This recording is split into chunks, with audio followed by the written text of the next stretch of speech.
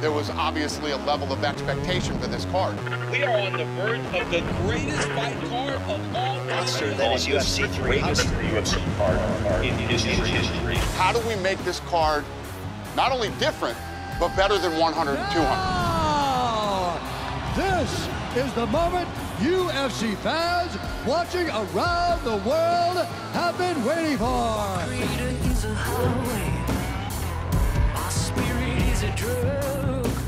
And the answer to that is the greatest card ever assembled in the history of combat sports. Not in the history of the UFC. In the history of combat sports, there has never been a card that was better than this, top to bottom. Normally when we build a card, you'll have that one fight that everybody's like, oh my God, yes. I'm not kidding you, this is no. That's what everybody said with the entire card. That's what UFC 300 is. That's what makes this so special.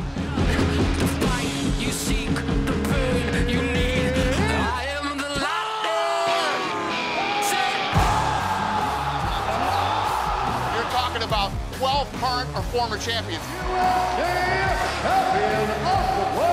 of the best pound-for-pound fighters in the world. I'm the best boxer you see, baby. I'm the best boxer. 16 of the fighters are ranked in the top 15.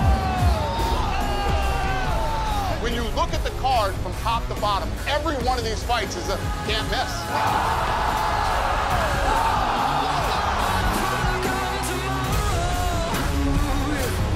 UFC 300, the greatest card ever assembled in the history of combat sports.